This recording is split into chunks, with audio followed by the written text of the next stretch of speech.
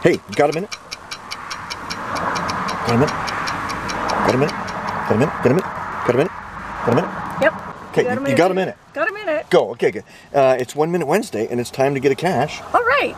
Where is it? So yeah, it's just over here by the pond. Oh, all right. Okay, one cache. 1 minute. Cue the title. And start the clock. Go!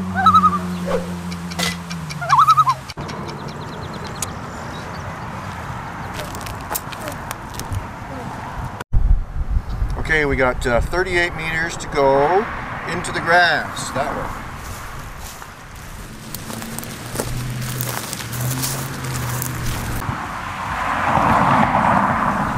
So it's in this tree. Oh, I see it.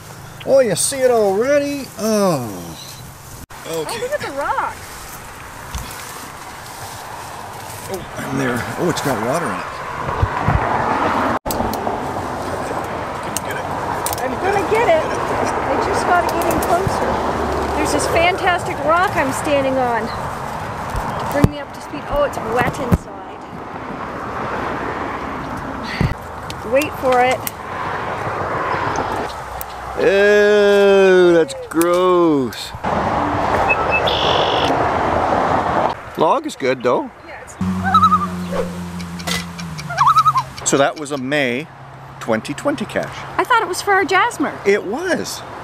Remember? Oh, right. Yeah. Because there haven't been any caches published for April or May, we had to go back and We fill have the to grid. play catch up because we already had 2 Jasmers completed until the lockdown, and then when caches stopped getting published, we had to go and find new ones as they came out. April and May 2020. Hey, we want to welcome a new patron. Yeah, this is so awesome. We get another patron, Bember from Oregon, USA.